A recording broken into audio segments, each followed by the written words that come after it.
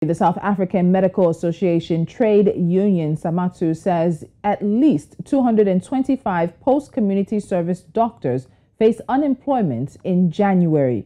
The union has criticized the National Health Department, accusing it of failing to absorb medical professionals despite understaffing at the country's health facilities.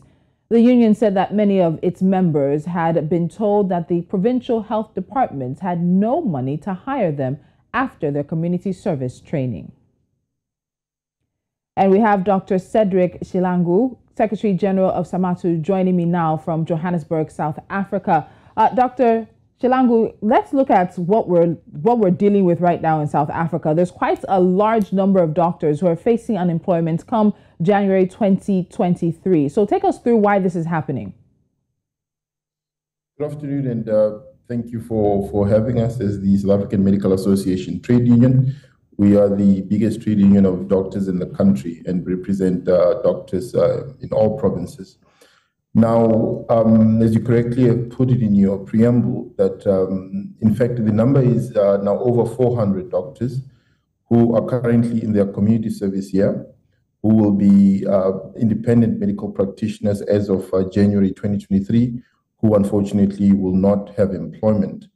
And this is as a result of numerous departments within the 9 provinces alleging that there have been significant budget cuts secondary to austerity measures that are being implemented throughout various departments by Treasury.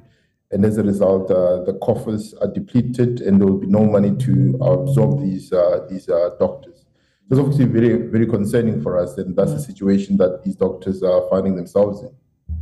It would seem very easy to sort of look at the equation. There's a shortage of doctors in healthcare facilities. There are, as you're saying now, about 400 medical doctors who are not going to have employment in January. It seems, okay, just employ the doctors that are available now into the shortage. But government doesn't seem to be placing these doctors. Are we getting any reasoning, any explanation from government as to why there's a difficulty in plugging the gap? Well, sometimes they say that common sense is not so common. And the reason for that is you and I, as ordinary persons, would think that that's the natural way of addressing a problem and whether such a problem would arise. But that doesn't seem to be the case in South Africa at the moment. In fact, our healthcare system is in a crisis. You find that in an institution, in a hospital, there might be 2 to 3 maximum doctors working, covering the day shift and the night shift, for the entire month.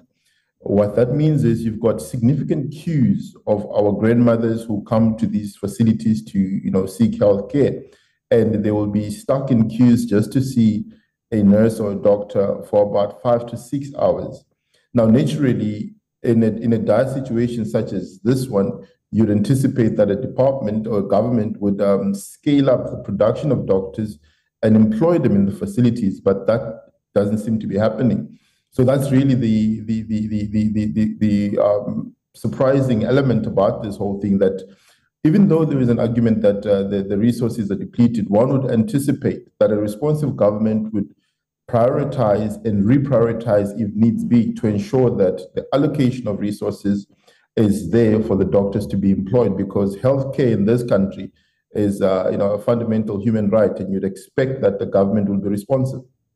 And so when you talk about government being responsive, it appears there's been some sort of double responses, or double speak rather, from government in terms of creating adequate employment, especially for healthcare personnel. When you look at the statements coming from different sides of government or different representatives, and which are saying different things, what do you make of that? It's the usual rhetoric when you reach out to government, especially as a media house. They are almost obliged to give you some response, and the natural response is to make promises, to say things that they know they don't see through.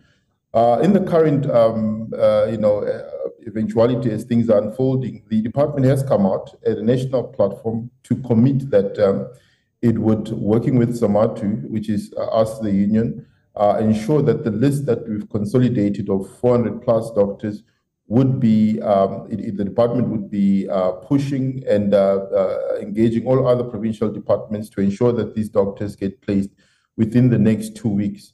So we are closely monitoring that to ensure that come next year, January, these doctors are indeed placed. But we have recently, as recent as 2 days ago, had the department coming out to say that they will be working with the union to ensure that these doctors get a firm offer in employment.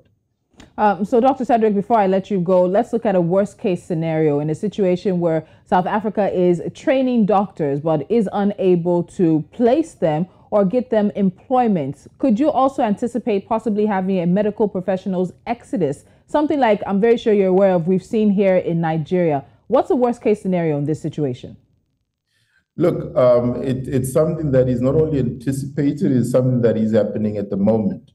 We're seeing a lot of our doctors, because they're very well trained, and the world at large really appreciates South African doctors. So we do see quite a number of South African doctors and South African trained doctors moving to the global West for better opportunity, for better employment. And we can't blame them when we as a country are failing to employ them. So naturally, people have got families, they've got mouths to feed, so they'll go abroad and try and fend for their families. All right, Dr. Cedric Sihlangu, thank you so much for joining me from Johannesburg, South Africa, Secretary General of SAMATU. We'll keep an eye on this conversation as it develops.